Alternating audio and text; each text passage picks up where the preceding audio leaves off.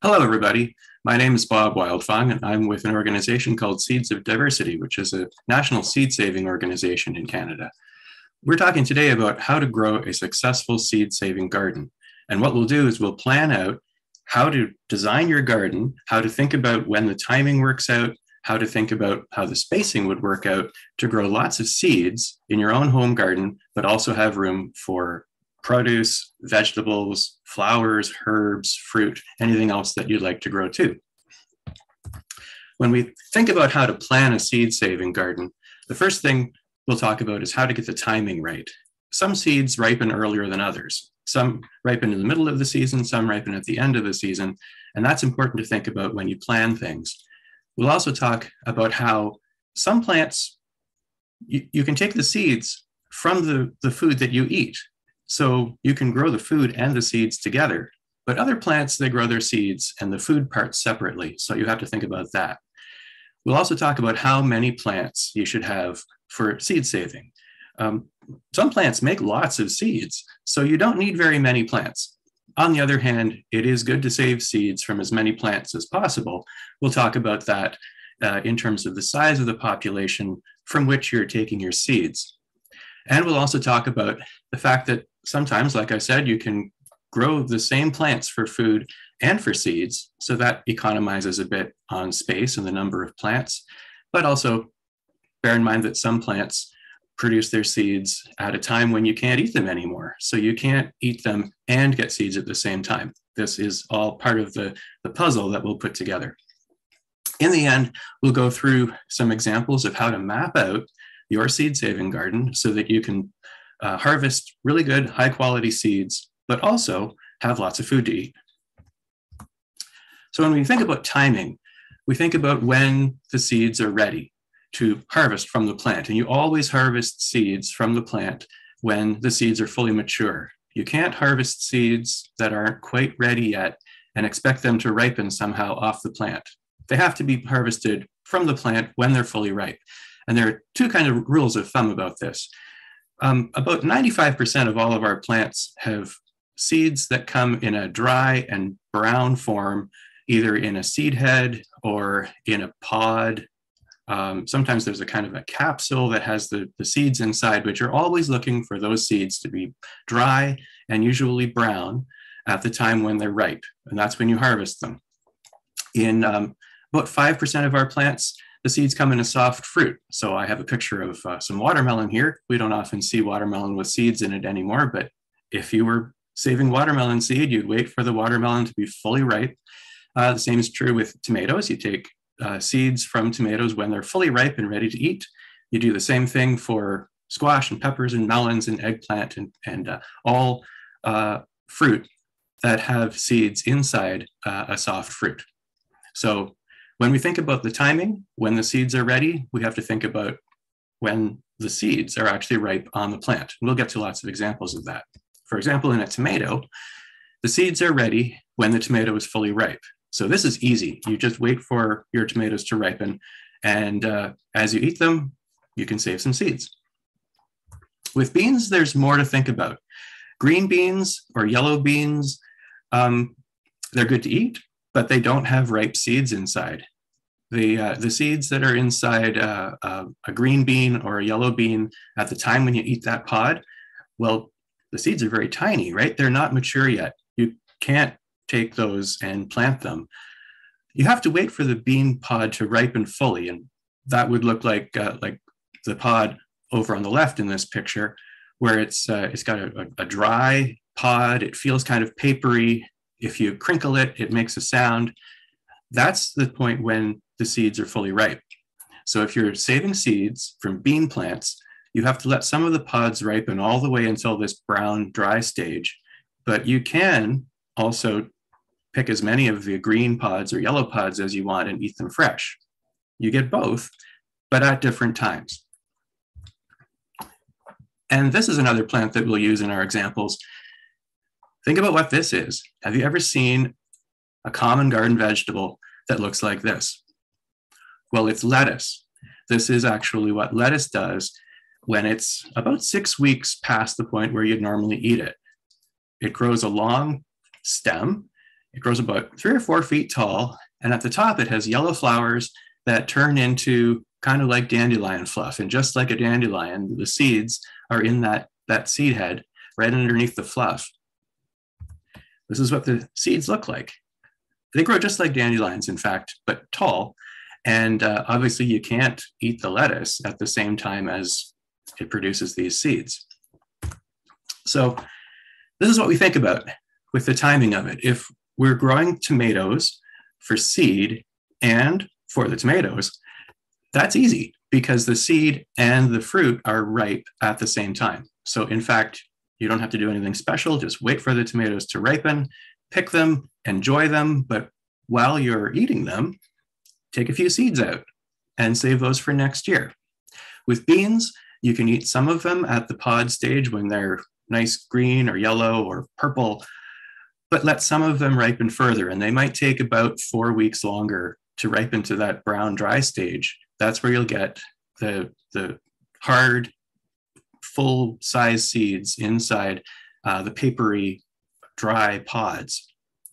That's what you'd wait for them to grow to be fully ripe for seeds. Now, if you're growing your beans for those dry seeds, for eating those, say you want to make some chili, or you want to make some baked beans or bean soup, well, you'd wait for the beans to ripen to that full dry stage anyway, and some of those seeds you would eat, and some of the seeds you would save to plant.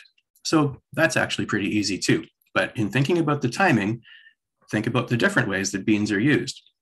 And then with lettuce, it's a different thing entirely. You can't use the same plant for food and for seeds.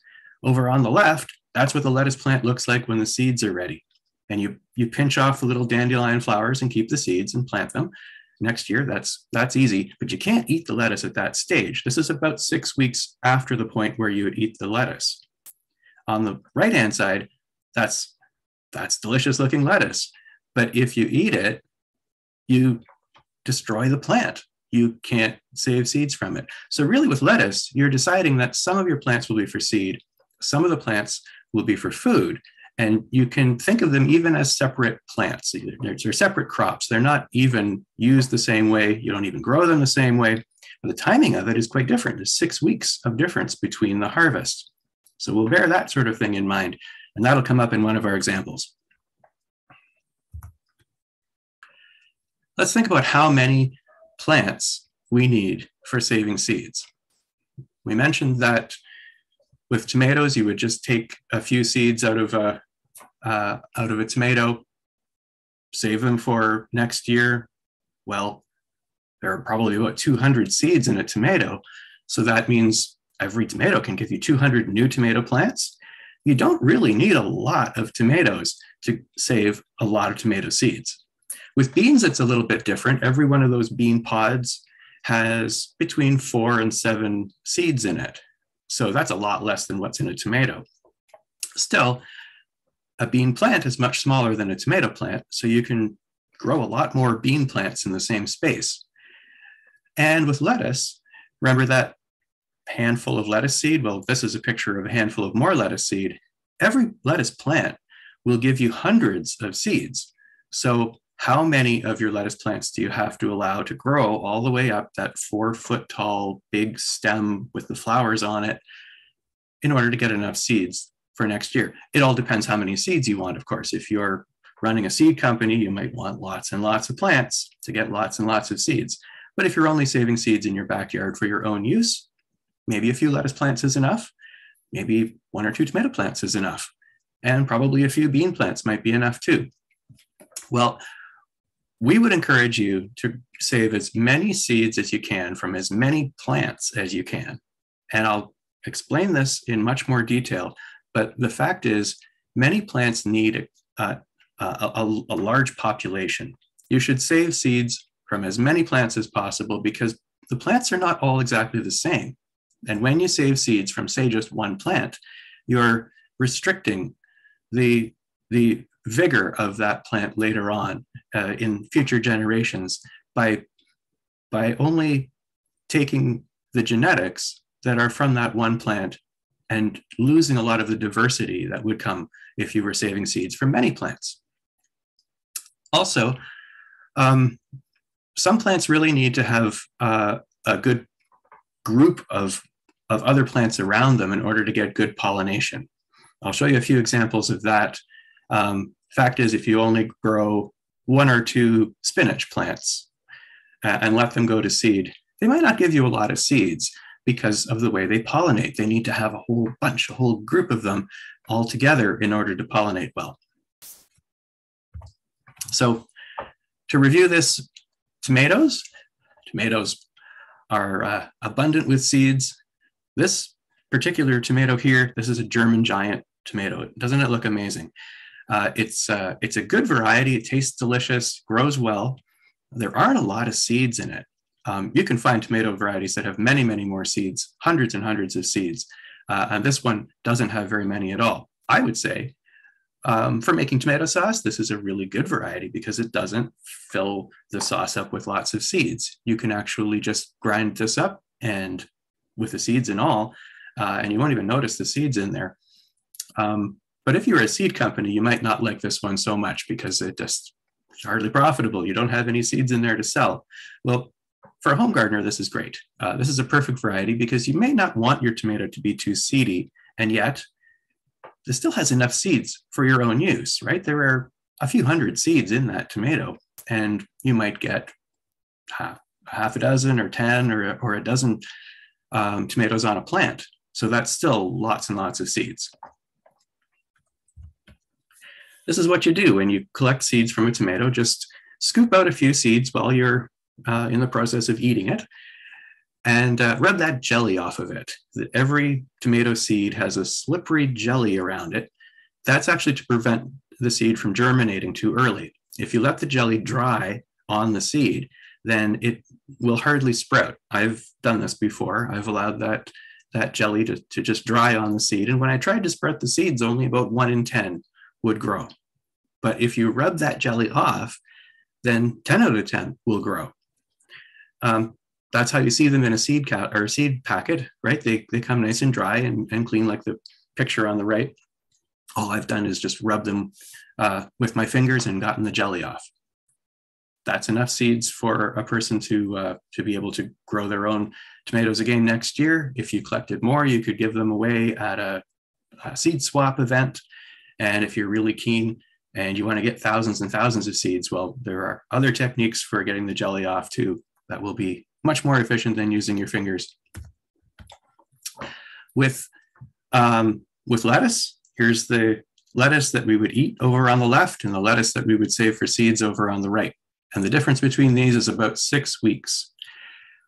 This is a great example of why we have to plan out our seed saving garden. If I plant a row of lettuce and I decide that I'll keep a few plants to grow 6 weeks longer than the others and get some seeds, well, that's going to leave some plants in the row. After I eat the lettuce, what do I do with the rest of the row? And the seed lettuce will still be there for 6 weeks. So it's not a difficult problem to solve. You can plant something else where the lettuce was, but you have to sort of think it through. How many lettuce plants should I allow to grow for seed? And that, like I said, depends on what you're using it for. I know seed companies that will have hundreds of lettuce plants going to seed, and they collect hundreds of thousands of seeds from them. That's where our lettuce seeds come from when we buy them from a seed company. They're coming from lots of lettuce plants. For your own use, you might only need a few, and for sure, you'll get lots of seeds from every lettuce plant because every one of those little white dandelion seed heads has about 15 seeds, and you might get about 100 of those flowers on every plant. So right away, that's lots of seeds. This is what the lettuce seeds look like. Sometimes we clean them up just by rubbing them. You just rub them with your fingers and get the fluff away. You can sift them through a strainer if you want.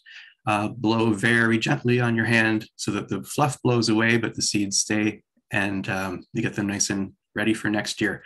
We keep our seeds dry, we plant them again next year, and if you've harvested them ripe, then they should grow perfectly well.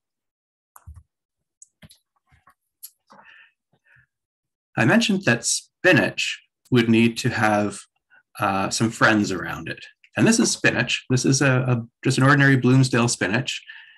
But over on the right, what is that? Well, that's what happens if you let your spinach grow too long. Sometimes in the heat of the summer, the spinach starts to grow a stem. And at that point, the leaves get a little bit bitter, a little bit tough. And many people will say, well, the spinach has gone, it's bolted, they say. It means it's growing a flower stem. And they'll pull the spinach out and maybe plant something else, maybe plant some more spinach, maybe plant a different crop there.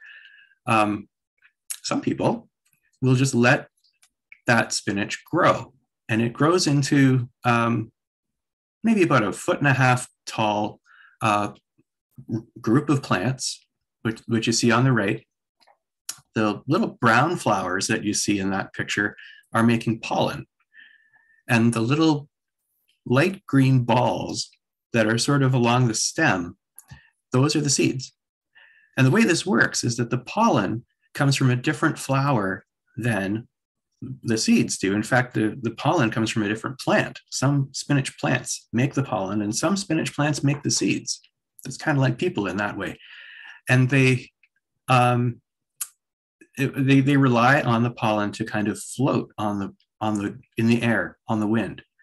So imagine if you only had a few of these plants, and some of those flowers, the ones over on the left, the brown, or the right, the brown ones, are making pollen. The pollen is sort of drifting out into the air and blowing around. The pollen has to somehow land on the plant on the left. And if you don't have very many of those plants, the pollen just might blow away and you won't get the seeds. If you have more plants all around, then there's more chance that the pollen will just happen to drift in the right direction and land where it's supposed to go and make the seeds for you. This is why people have difficulty sometimes with only 1 or 2 spinach plants, hoping to get some seeds, but they don't. Whereas if you have, say, at least a dozen, maybe 20 of these plants kind of in a block, so they're not all spaced out in a row, they're in a block, so they surround each other, then you get really good pollination, because when the pollen drifts on the wind, it just happens to land on another spinach plant, and you get lots and lots of seeds.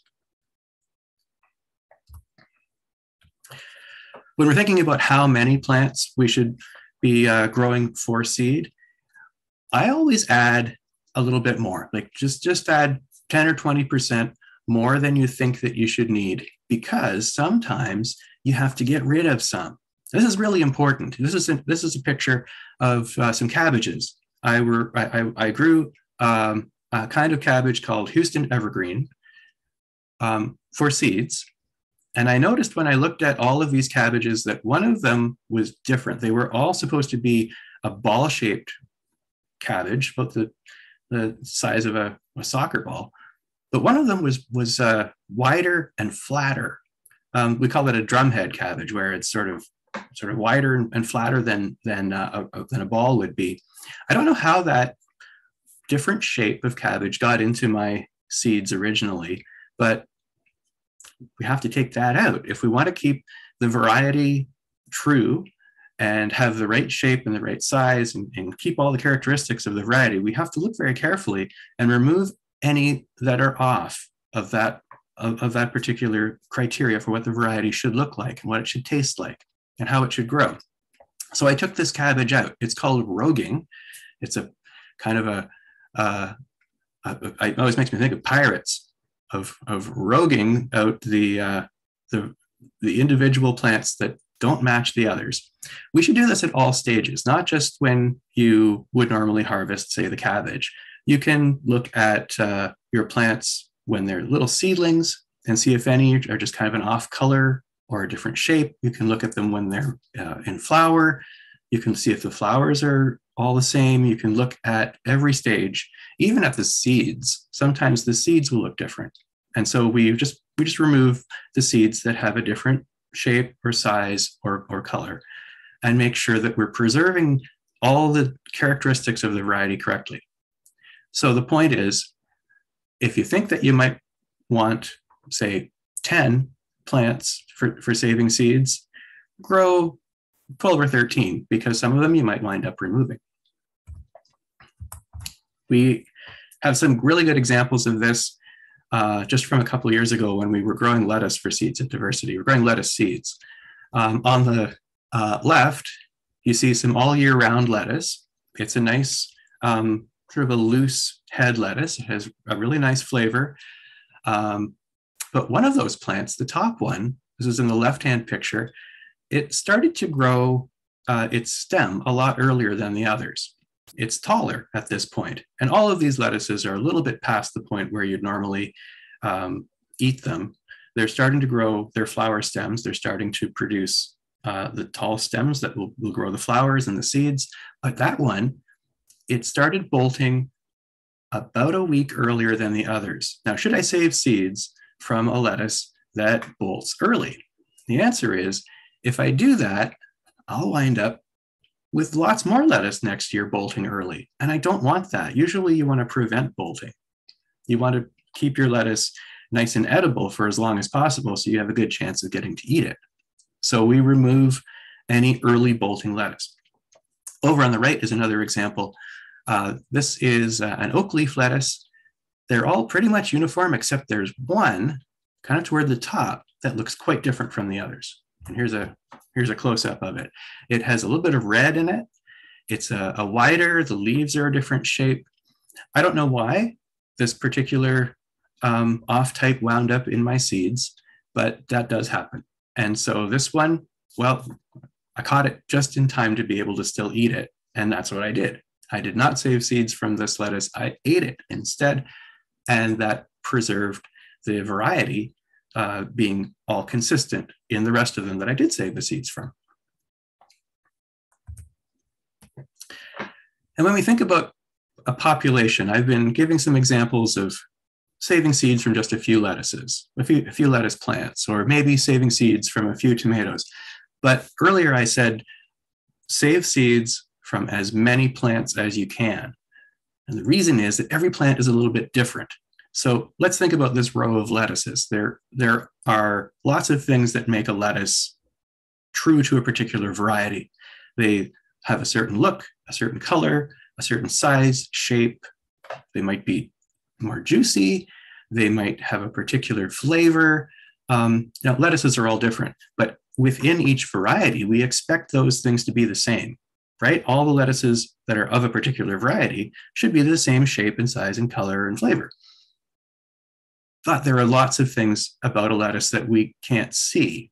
And what's actually happened is that we have made our lettuce varieties all look the same by making sure, by this roguing of taking out any off types, so that they're all the same shape and color and texture and flavor. But there are still lots of characteristics in there that we have not made uniform, and that's a good thing. Some of these lettuces are going to be more drought tolerant than others. They just naturally have more efficient root systems and they can access more water. So when it's a dry year, they'll grow better. Some of these are more disease tolerant. If there's a particular mildew that comes along, then some of them will resist that better than others. Now, I can't tell that. In this particular year, see there's that sort of hose there, that's a drip line irrigation. It irrigates the lettuce when it's really dry. So that means I can't tell if any of these lettuces are drought tolerant because they wouldn't dry out with the irrigation there. But what if one of them is really exceptionally drought tolerant and I don't save seeds from that one?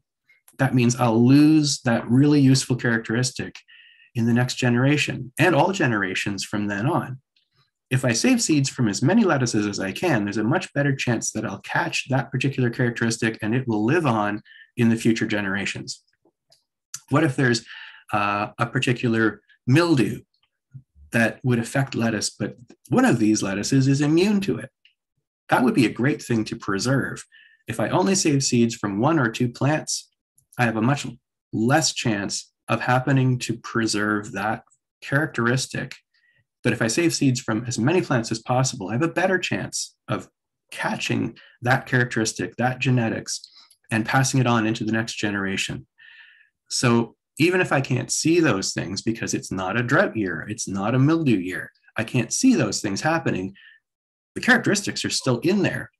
And saving as many seeds as possible from as many plants as possible will give us a better chance of having stronger varieties and stronger plants in the future. So that's why I'm always saying save seeds from as many plants as you can, not just a few. Even though there are lots of seeds in one tomato, don't save all your seeds just from one tomato. Take them from as many different plants as you can.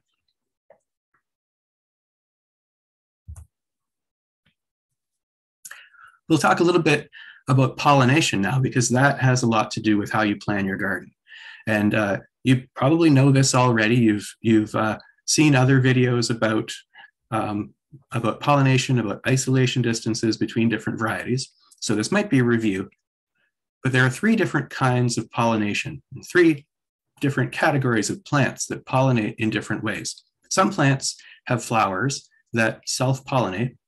Some plants have flowers that can't do that, so they need insects to cross-pollinate them. That means taking pollen from one flower and moving it over to another flower. And some need cross-pollination, but it's by wind. Remember the spinach that makes fluffy pollen that drifts in the air? That's an example of cross-pollination by wind. With self-pollinating flowers, the idea is that the flower is closed up and it has everything inside of it that's needed for the pollination to happen. So each flower makes pollen and is able to make a fruit with seeds. And it generally uses its own pollen to do that. So all the pollination happens inside each and every flower.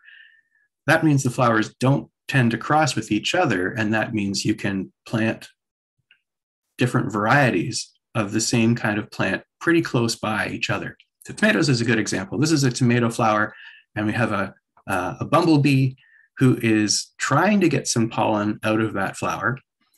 The bumblebees will do this. They can grab onto a tomato flower and they can disengage their wings, and then they flap their wing muscles. Since their wings are disengaged, they don't actually fly away. Instead, their whole body just vibrates. So it's the wing muscles that make them vibrate, but the wings don't actually flap. What that does is it shakes the pollen out of the flower, out of the tip of the tomato flower, and she's getting pollen onto her belly. It's sort of like shaking pollen out of a salt shaker. And she'll eat that pollen. It's really good food for bumblebees. But it's really hard to shake the pollen back up into the flower, much like you couldn't really get salt to go up into a salt shaker.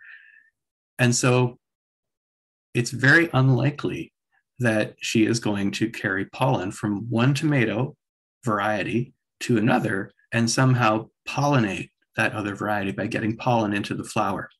Tomato plants are typically, you can grow the same, or different varieties pretty close together, and only very occasionally will there be some cross-pollination, usually by a bumblebee somehow managing to get some pollen back up into the flower, but it happens so rarely that we normally don't worry about it very much. We consider tomato flowers to be self-pollinating. The same is true with bean flowers and pea flowers, like the one pictured on the right, and the same is true with lettuce flowers. So our examples today are going to be with tomato, bean, pea, and lettuce, all self-pollinating plants. They're much easier to work with than the cross-pollinating plants because they can be put quite close together. Different varieties can be put quite close together. Unlike cross-pollinating plants, which have wide open flowers, these are squash.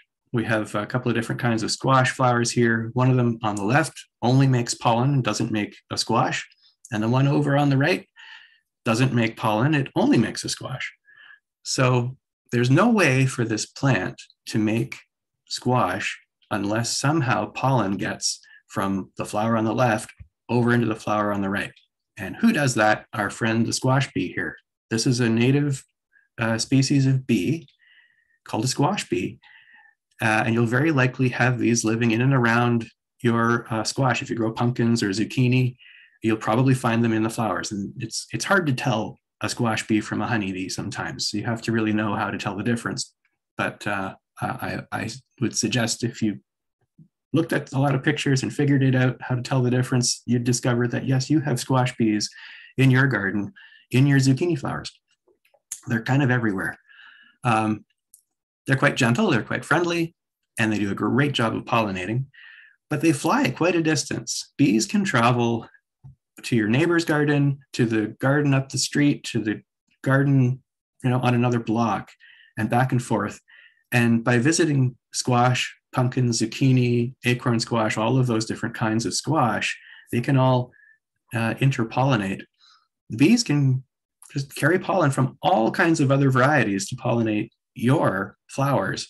And that means when you save the seeds from your squash or zucchini, you don't know which pollen was used to fertilize those seeds. And so you don't know which of those seeds are hybrids of other varieties and which of them are going to come true. It's a much more difficult thing than with self-pollinating plants like tomatoes and beans. And cross-pollination by wind is even more complicated. There's our spinach over on the left. And this is a picture of corn. I like the illustration of the corn better than an actual picture because you can really see the parts of it. In the corn, the pollen is made in the tassel up at the top. It dumps all sorts of pollen out into the air and it blows all around. If you've ever been in a cornfield during pollination season, you can see pollen all over the leaves of the corn. You can see a light dusty yellow on the ground sometimes. If there are any puddles, you'll see on the surface of the puddles this sort of yellow dust. It's the corn pollen. The corn makes so much pollen because most of it doesn't land where it needs to go. What it needs to do is to land on those threads, those silky threads that are on the end of every ear. And when you've eaten sweet corn, those kind of thread things on the end of the ear that you sort of peel off when you husk the corn. Those are actually where the pollen lands and goes to each kernel. So each of those is sort of like a little tube that carries one grain of pollen to each kernel in the ear of corn. The pollen needs to land on the end of each of those threads. They're called silks. And the chances of that is pretty low because they're very small. So the corn has to make a gigantic amount of pollen, and it blows in the air and it blows in the wind. So if you're downwind from a cornfield, even a few miles away, you'll have corn pollen from that field settling on your corn. It makes it a little difficult for us to preserve heritage varieties of corn because in many places where people grow sweet corn, there are cornfields nearby. We won't talk about that too much.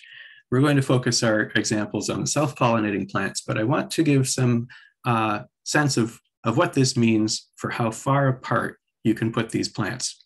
When we talk about self-pollinating plants like tomato and bean, the distances that we would like to put them apart are fairly small. And we give two numbers to this. We talk about community standards for isolating plants, and we talk about commercial standards. So commercial, obviously, it means that's for seed companies. If you were running a seed company, we would ask you to plant your tomatoes at least 15 meters apart so that they wouldn't cross. And then you would get high quality seeds with very, very few cross pollinations. Put your beans 6 meters apart, put your squash 1.5 kilometers from any other squash to prevent the cross pollination. That's pretty far. Most of us with backyard gardens can't possibly do that. So we have another set of standards, which we call community standards. And these are going to give you good quality seeds. They might not be up to the standard of a seed company, but if you follow our community standards, you'll get good seeds. They'll be good for your own use. They'll be good enough for saving and giving to other people at a seed swap. If you're exchanging seeds in a kind of a Seedy Saturday kind of context, you'll get good results with the community standards. You'll just find that they might cross slightly more often. Say maybe 1 out of 20 seeds might have an off type in it. That's not good enough for a seed company, but it is achievable in a backyard garden, and it's pretty good. So that's what we recommend for backyard, for your own use. Incidentally, for commercial seed production, you see at the bottom, they're aiming for 99.8% uniformity in the seeds, and that's why the very, very large isolation distances are recommended for commercial seed production. So we've talked about how to get the timing right, thinking about when your seeds are ripe. Tomato seeds are ripe when the fruit is ripe. Bean seeds are ripe a little bit later than the time when you would harvest the green and yellow pods. Lettuce seeds are ripe about 6 weeks after you eat the lettuce.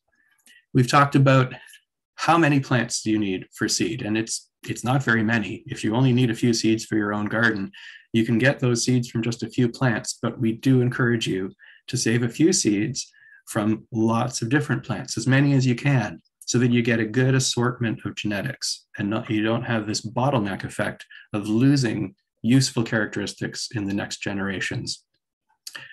So let's map it out. Let's see what we can do. Let's say I have a garden that's 7 meters by 3 meters. And for those of us who don't think in meters, that's about 23 feet by 10 feet. So it's a backyard garden. It's a pretty substantial backyard garden. And I would like to plant 8 different kinds of plants in here and save them for seeds. I have a red tomato and a yellow tomato, and I have a yellow bean and a green bean.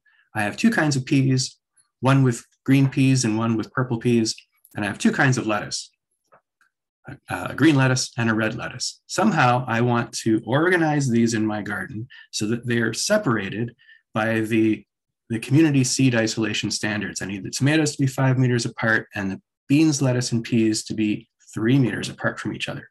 So it's kind of like a puzzle. Let's see, the first thing I can think of is the tomatoes have to be a little further apart. So I'll do this. It's the only way to get 5 meters in between them. So there we go. Fine. What about the beans? I can see if I put the beans here, then there's 3 meters apart. So the yellow beans will be 3 meters apart from the green beans, and I will eat some of them, and I'll let some of them grow to seed. Now you can do that by either letting some of the pods on every plant ripen, or you can say, I'm going to let some of the pods on half of my row ripen to maturity for seed, and I'll eat the pods from the other beans. There are lots of ways to do it. It's a good idea to save the seeds from at least about 20 bean plants, but that's pretty easy because beans kind of fit close together. We'll get lots of beans in this space here. What about my peas? How can I do that? Well, I'll just carry on with the same pattern. If I put the peas like this, then that's really not going to work. Now, peas also have to be 3 meters apart from each other, and I have no place to put the lettuce where they would be 3 meters apart from each other. So this is not working. All right, I'll back up. Let's say, what if I move the green beans over so they're like this? Now, they're kind of close to the yellow beans, right? There's sort of 2 meters in between the yellow beans and the green beans. But if I measured from the middle of the row, from the middle of each square, 1, 2, 3, that's like 3 meters. So that's sort of kind of cheating, but it's kind of close. It might work. And I can do the same thing with the peas. And now they're sort of 3 meters apart. They're kind of like 2.5. But I still don't have any place to put the lettuce. So this really has not worked out. Okay. Start over. Okay, I like where the tomatoes are because they have to be 5 meters apart, so that makes sense. What if I start out thinking this way? What if I say I'll plant a whole bunch of yellow beans in the top left square meter and the green beans over on the right and the peas in each of those corners. And those are going to be for seed saving. I can get 20, say, beans and pea plants in each of those square meters. I can grow them sort of intensively and get them, so I can save seeds from 20 plants. That should be enough for a good population. And those are the only squares that I'll use for seed saving. I'll use the rest of these squares for eating. So what if I put others like this? Now see what I've done here. I have the yellow beans for eating in the bottom left. So it's still pretty far away from the green beans that I'm saving seeds. That's 3 meters, so that should work. And the same is true that the green beans at the bottom are the same distance away from the yellow beans at the top, and the same is true for the peas. It's like a mirror image. So, okay, so this is good. Now I can save the seeds. I still have some that I can use for eating, so this is fine. Basically, I'm going to eat these, and I'm going to save seeds from the squares that are in the gray borders. Okay, great. Now, what about my lettuce? If I put lettuce here, and this makes sense because I can do the same sort of thing. If I save the seeds from the lettuce on the ends, then they're far enough apart from each other that they won't cross-pollinate. They're 3 meters apart. But wait a minute, that's not true. Because I have lettuce in the middle, the green lettuce in the middle is only 2 meters away from my seed-saving lettuce, the red one, over on the right. But no, it's a trick, because I'm not going to let these 3 lettuces in the middle grow all the way until they make flowers. I'm just going to keep them at the eating stage, and I'm going to pick them and eat them. And if they don't make flowers, then they can't cross-pollinate. So really, these 3 lettuces in the middle section, they don't count as far as isolation is concerned, because they're not going to make flowers, so they can't pollinate. Perfect. And the advantage of that is now I have some space here where I can plant something else. I might want some spinach. I might want to plant some radishes or some squash. Now, we said before that if I plant squash and save seeds from it, I have to keep it 400 meters away from other squash. Well, maybe that's a topic for another talk on how we can do that. There's a hand pollination method that we can use, but that's in another video. And the other advantage of this is that once I've eaten the lettuce in the middle, those spaces will open up in the middle of the summer.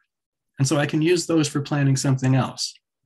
I can think of that right now, realizing that if I plant my lettuce, say in April, that I will probably eat it by June, and that's still early enough to plant other things. Like I could have some cabbage there. I could plant more lettuce there. I could put more spinach. All sorts of things that you can still plant in June. So I can keep my seed-saving garden intact. I can come up with a good plan for what I'll plant after I have eaten the lettuce. And I can grow a lot more things in here than I thought I could. Great. So we talked about how we get the timing right. We talked about the fact that some plants ripen their seeds early and some a little bit later. We talked about how some plants you can eat the same part as you save the seeds. So with tomatoes, you just grow the tomatoes and save the seeds while you eat them. Others, like beans, you're going to pick some of them for green beans and yellow beans, but leave others to grow until they're fully brown and dry. Other plants like lettuce, you have to have some plants for seed and other plants for eating, and you can't use the same plants for both. We talked about the fact that you can get lots of seeds from just a few plants, but really it is wise to save a few seeds from lots of plants and mix them together. And we figured out how to make a garden that will give us a good seed crop and also lots of good food to eat. So thank you all for watching this video. Check out Seeds of Diversity's website. We have lots of information, other videos. You can find where to buy your favorite varieties of seeds from seed companies in Canada, and be sure to check out our seed exchange. Our members are offering thousands of different kinds of seeds through the mail to other members, and I thank you very much.